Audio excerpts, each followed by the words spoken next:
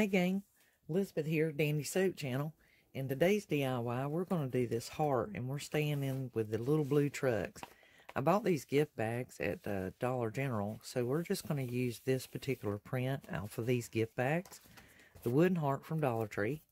And I'm also going to try out some of this lacquer, chalk paint, and some white, and mix those together to try to make a blushy pink. I may even see if I can work in this metal wording, Valentine from the Dollar Tree as well.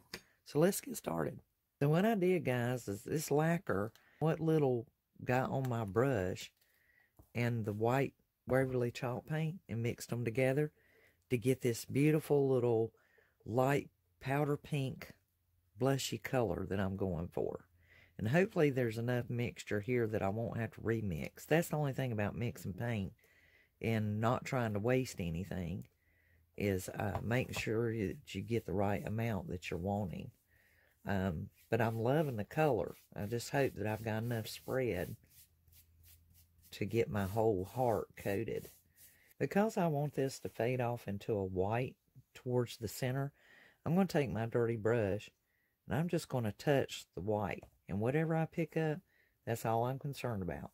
I do want it more whitish in the center. Now I've got my heart looking the right color and the blushiness that I wanted. If you get yours too light, you can do a dry brushing effect. Just take just a tiny bit on your brush, brush most of it out on your plate, and then go around that and blend it until you feel like you got the right blushiness that you're wanting. Next, we're going to take our scissors and we're going to cut out our print. Modeling it to see, staging it per se, to see if it's laying the way that I want.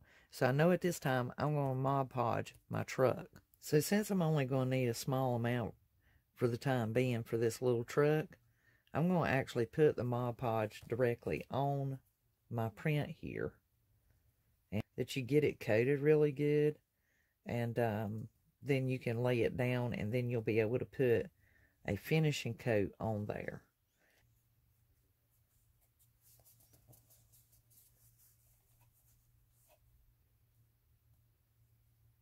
Okay, now I'll put me a coat of Mod Podge on my truck now that I've got it centered. And that'll just lock everything in place. I'll later put another coat on the entire heart just to seal everything and make it dustable and cleanable. Just make sure that when you're putting Mod Podge on, that you go out towards the edges. That's where the main part is. And that helps to push out any air pockets or anything that might be underneath. Now we'll let that sit and dry. Now that we've got it good and coated, and we know that it's smoothed over really well. Once that dries, we'll move to the next step. I'm going to take a very fresh, brand spanking new Sharpie marker, and I will write out my letters. Now I've got my word written on my sign, and I'm taking a white eraser to remove any graphite from my pencil marks that I had made. And always make sure you sign your work, especially if it's an original saying or an original painting. That way you always know that it was something that you thought of. And if it's someone else's, make sure you put the author's name there and give them credit. That way you don't get in trouble for using their saying or their poem or their photo. To do that, and you just want to get a little bit of grooves in there. The metal will know that it's there. And see how it's just scuffing up? And what that does is it's basically removing the shine from off of your letter, so you get good adhesion. Before I put my metal letters on my sign, I want to make sure I put Mod Podge on there to seal everything in. This just makes sure there's no shifting, no moving, and it makes it dustable and cleanable. And I'll just put a thin coat of Mod Podge on my heart, let that dry real quick, and then I'll be ready to glue my letters on. I've already sanded my word, as you can see the scuffy marks, and that way when I hot glue it, it'll stay adhered to my sign until I decide to remove it. So no sign of mine is going to be complete without some ribbon. I have this beautiful pink burlap ribbon I have been fitting to use.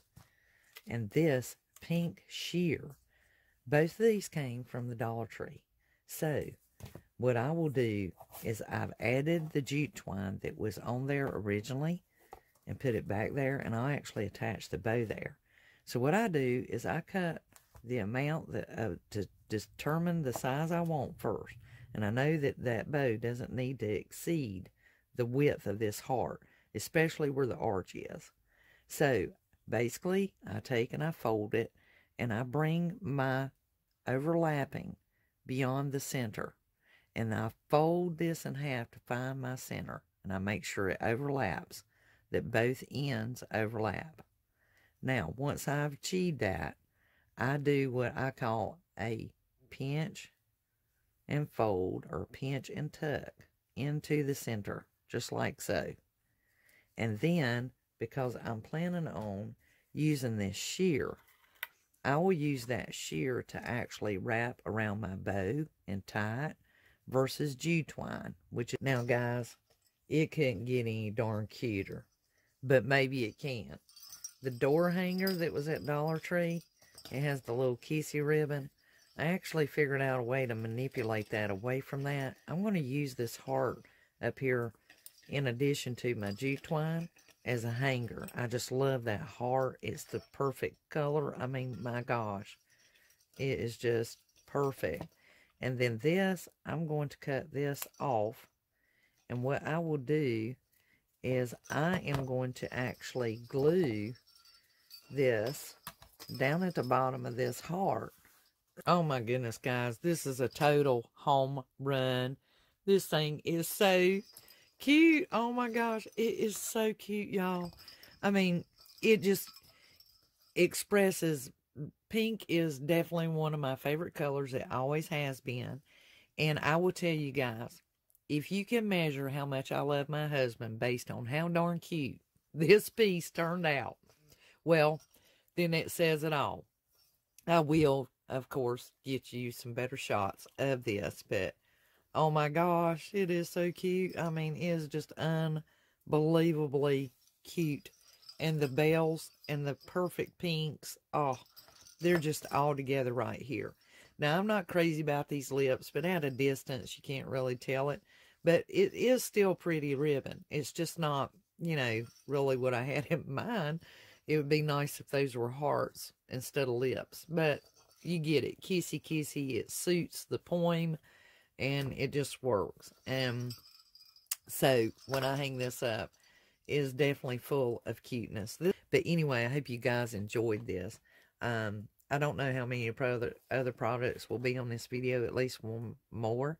This will probably be a 2-project video, but oh my gosh, y'all, I think this is probably the cutest thing I've done so far for Valentine's this year. All right, this is Elizabeth. Just in case, I've already done a project before this one. Oh my goodness, isn't it cute? Oh my gosh, I love it.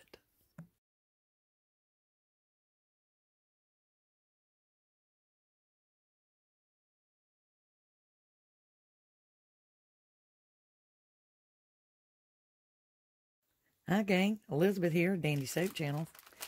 Welcome and thank you for joining me. If you're a new subscriber, hey, thanks for joining me. We're going to do this DIY wooden truck that I got from Dollar General on a paint-along. And the two colors I've mixed together is the vintage teal that I love, and I also have come across this glacier. And I mixed these two together to get the perfect blue combination that I want. So, let's get started. You'll want to paint both sides of this truck because it's 3-dimensional and it sits on this wooden plaque right here. To give my truck some 3D effect and more dimension, I'm going to be putting a piece right here on the tailgate because it's usually beveled, and I'm going to put a running board. So I'm just taking some wooden skews and painting them the full-fledged vintage teal color. Using a dry brush and a little bit of the vintage teal, I'm going to go right here at the fender wells. Just give it a little bit of dry brushing. Using the red paint marker, I'm going to go ahead and paint my heart. On the opposite side, I decided to use my Sharpie magenta, which I am loving. I'm going to use a piece of cardboard just so I can get my heart just in the right spot.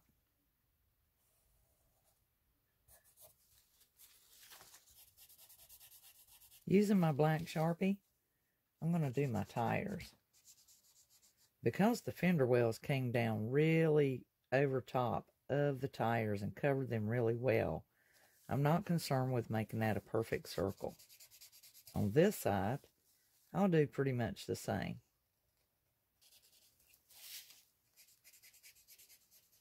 Now that I've got my tires painted and I added a little bit of a handle for my truck, I'm going to add some Mod Podge to this heart and place some buffalo check fabric. I only want to put the Mod Podge where I want that heart to stick. Make sure you go to the edges and just get your Mod Podge really good and even.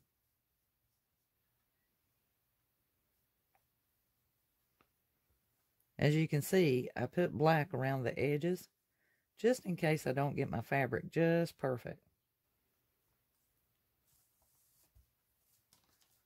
Let that dry, go back and trim off the fabric, and then I can add additional Mod Podge to seal it. On this side, I'm going to do the small one. Using my silver paint marker, I just lay it on the inside edge so that it gives the wheels a little bit of difference to look at. I've Mod Podged my buffalo check fabric onto my hearts on both sides, and I put the sealing coat on there as well. Once I do my tires, I'll use the Waverly wax and I'll put a coat on all of it just to seal it in and give it a slickness so that it's easily dusted and cleanable. I decided to paint the truck stand black as well. I think it'll look really neat and help the truck to blend in better, considering the buffalo check fabric and the tires. I think it'll look really good that way. So now I've glued my little skewers at my truck bed and down here at the running board. I've done both sides, and I just used regular Elmer school glue, which is wood glue without the wood chips or sawdust. And I believe I'm going to also use it to glue my truck into its little plaque here. And since the tires are the only thing that's going inside there, I'm just going to put a heaping amount of glue on that.